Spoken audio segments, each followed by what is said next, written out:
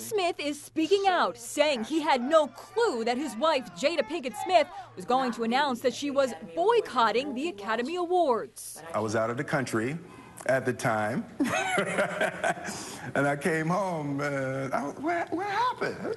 What was your first reaction? Was it a fist pump, or was it like, oh? She's deeply passionate, and when she is moved, she has to go. And I heard her words, and I was knocked over. You know, I was happy to be married to that woman. Smith made it clear he is standing by his wife. I will not be at the Academy Awards, and I won't be watching. Will you be attending the Oscars? No. Smith, who was snubbed for an Oscar nomination for his widely praised performance in Concussion, spoke to GMA's Robin Roberts.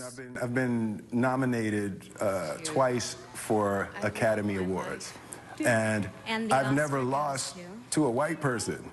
The first time I lost to Denzel, the second time I lost to Forrest Whitaker.